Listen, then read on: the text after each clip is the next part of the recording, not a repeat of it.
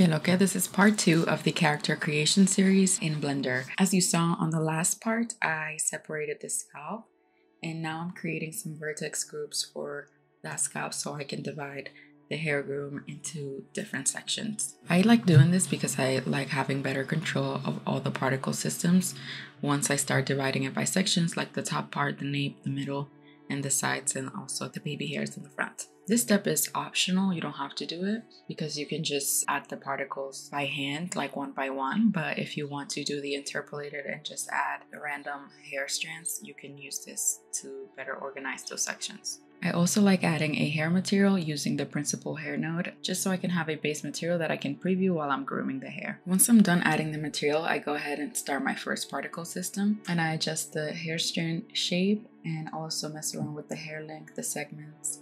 And I go ahead and add my hair material and move the hair strand steps to a higher value and activate B-spline. When I'm starting out a new hair system, I like having the emission number to be a very low number just so I can control it better. Or I like just making it 0 and then adding the strands manually on the particle edit. Once I'm on particle edit mode and I started grooming the hair strands, I like to select the roots and then subdivide them so I can have more resolution on the root area and I can bring those roots up so it can look a little bit more natural. When I'm grooming hair with the old particle system, I like using VFX Grace add-on because they have so many additional tools in the particle edit tab.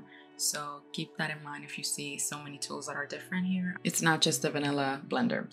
And one thing I love about this add-on is that they have this modifier option in which you can add clump, noise, and length, something like that. So here I'm using the clump option and the noise option, and I am clumping the hair strands on the root and on the tip of the hair strands, and I'm also adding some sort of a wave or a curl. Right now it's looking like a founding father's wig, but trust the process, it's gonna look a little bit better at the end of this video.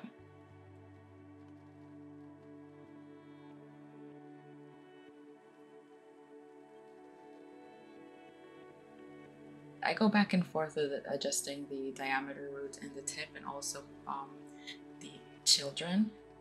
Interpolation, usually I go back and forth between simple and interpolated. I usually like simple because, I don't know, it's simpler than the interpolated. When you're doing interpolation, you have to have strengths in the middle. If you're doing animation, it comes in handy, but if you're just doing still renders, I like simple because you can just do the groom on the top. Here I am adding more strength so I can unify that top part of the hair groom, and I am subdividing the root to add more resolution, and I am fixing those hair strengths and bringing them up so they fall in a more natural way. I am adding more strengths over here as well, just so I can have that hairline to be closer to each other like a regular human head would. Hair grooming in any 3D program is a very long and tedious process. But with the help of a podcast and some music, you can get through this. But there's, just so you know, there's a lot of back and forth with adding strengths and modifying those parameters for the modifier if you're using that VFX Grace, or you're just using the regular vanilla Blender and just adjusting the clump curve and things like that. A lot of patience is needed. Here I am adding more strengths at the top so I can bring those two parts together a little bit closer. You can do this with like interpolation and then just do a mask and have a parting mask. I've shown different processes on like using the Regen add-on, which you can use a parting mask. But as you can see here, bringing those two together makes it look so much better than it looked before, because now it's starting to look a little bit more natural. I'm still messing around with the curl, adding noise, messing around with the length. And once I go ahead and add the middle part, which is what I'm doing right now, you're gonna see the look of the hair to start coming together, because those extra strengths are gonna add so much more volume to the hair groom, and they're gonna bring the look together. The process stays the same. I usually keep the emission at 0, and then I add the strengths in the particle edit tab so I can have more control over the groom. I subdivide the roots by selecting them and pressing Ctrl+ so I can add an extra key, and then I subdivide it like that, and then I just continue combing those strengths in a way in which they fall naturally.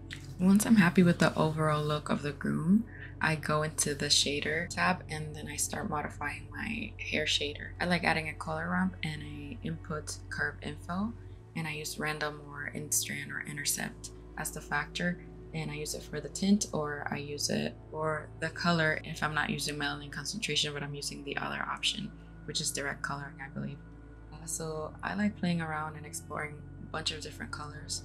But when I'm doing hair, I like doing crazy funky colors, and you're going to be able to see that a little bit more forward.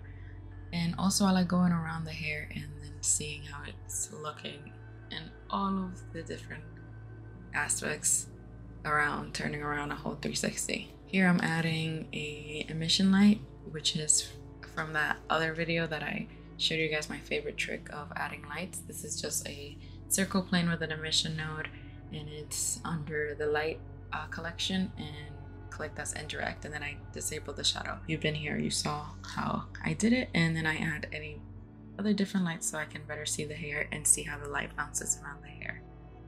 And then I do a little bit of test renders.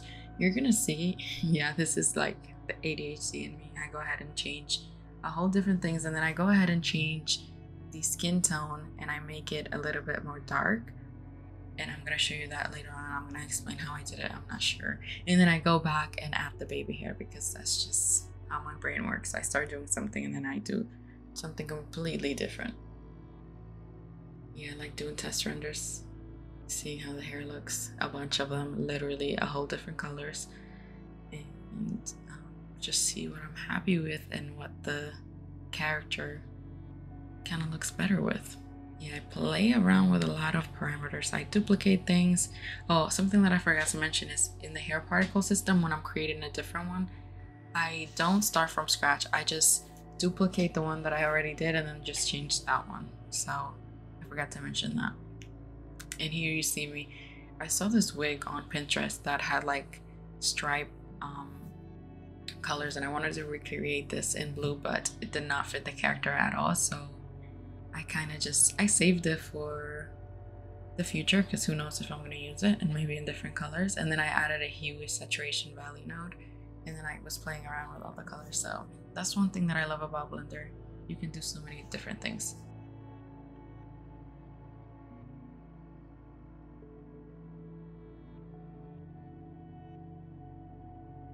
Here's where I'm changing the skin color. I'm adding a color ramp for the color and a color ramp for the factor, and using a mix node in mix or add, I'm not sure, I don't remember, but I'm using that to mix a little bit of a darker tone, just so I can have the option to have a darker skin model if that's what I like. Because I think for this model, I ended up trying also a ginger hair color, and I think it looked better with a more tan, a darker skin tone.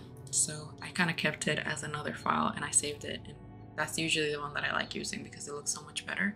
And I go ahead and copy that color ramp with the color mix into all of the other shaders. So that's a simple trick if you want to change the skin color on a model that you already have. You can just add that and change the color on the model. And look, it looks somewhat natural, it looks fine. Doesn't look that crazy. I think I went back and adjusted the subsurface because there's a lot of it right here, so I ended up changing that in the skin anyways. But as you can see, the ginger color looks so much better with like a darker skin tone, in my opinion. Before you know, I don't think I stuck with the ginger hair though, but I used the color ramp from that brown to mix it with another one, and then I added it onto that brown shader that I had, so I can have a bunch of different mixes of colors so it could look more natural when the light is hitting it. And as you can see, the brown looks so much more realistic when I'm adding two different color ramps and mixing them and using the random input from the curve input node to control those things. After messing around with the color, I go back into the hair groom and add some more hairs around the nape area. And I did this by duplicating the first particle system and then just making it a single user system. I believe that's what it's called. And then I go ahead and add more strengths in the particle system tab.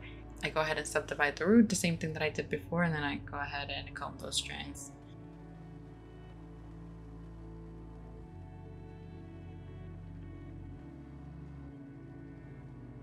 The last part of this hair groom is adding the hairline so I can unify that whole look and make it look a little bit more natural. take a shot every time I set a little bit. I go ahead and do the same thing to duplicate the particle system, and then I add the strengths, make them a little bit shorter, and then I groom them like baby hairs will grow out of the head. It's pretty much simple, self-explanatory. And then I go and readjust the clump and also all of the other parameters. I think I delete them and then start from scratch so I can have a different, more fine baby hair look.